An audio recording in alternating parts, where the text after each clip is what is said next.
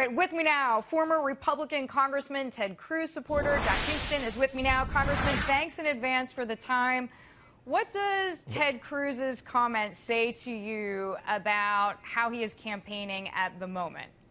You know, I think Ted Cruz is a pro. He wants people to feel comfortable. He welcomes dissent, but at the same time, he's in control. He is a tested constitutional conservative who does make sense when he talks. I think the big difference between Ted Cruz and Donald Trump is just undisciplined, unfiltered, uncontrolled, and you know, the idea of him having his finger on the nuclear trigger and appointing judges is a little bit scary. Ted Cruz has consistently stood for smaller government. He's never supported Hillary Clinton or Nancy Pelosi the way that Trump has.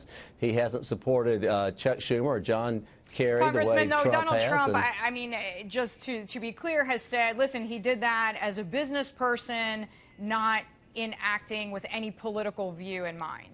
Well, that's exactly what's wrong with the system. That's exactly what the Cruz people are fighting against, is really people who are void of philosophy, who are only looking to fish their own line. They don't care if the boat stays afloat or not.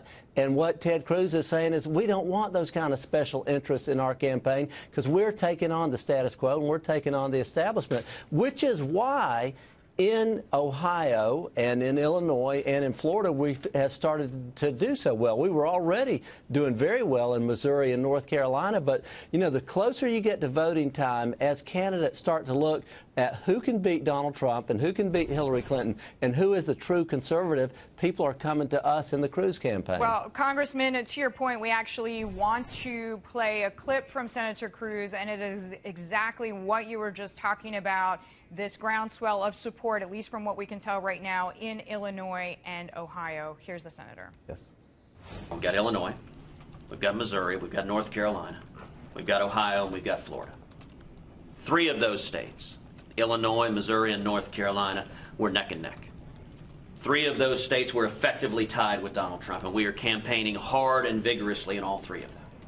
The remaining two, Ohio and Florida, we are surging powerfully. So, Congressman, you yourself have been through some pretty thick races. What are your predictions for tonight? What does Senator Cruz need to do, even if we just talk about the math? What does he need to do for a win? I think we need to get delegates out of Missouri and North Carolina and Illinois. Ohio is somewhat of a jump ball right now, and Florida may or may not go our way. But what we are finding is we're going to get our delegates.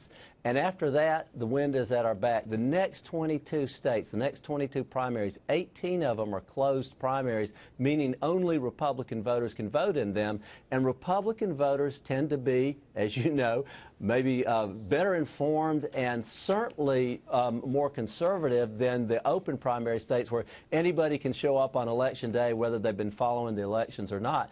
So in 18 of the next 22 states, we're playing on our home turf, and we feel very, very good about it. If John Kasich succeeds in winning Ohio, we don't see how Donald Trump is going to get anywhere near the 1,237 delegates that he needs to get the 51%. So we are very well organized. Our money is very strong. All small contributions, as you know, are super PAC. You had Kelly on it and early. We're not coordinated with her, of course, but they seem to be very invigorated. Yeah, so we're feeling very good about things. And you need the wind in your sails, especially before the Northeast states, which is the next group, but next where many people expect Donald Trump to play well. Congressman, thank you very much. Thank you, Deidre. Congressman and Cruz supporter Jack Kingston.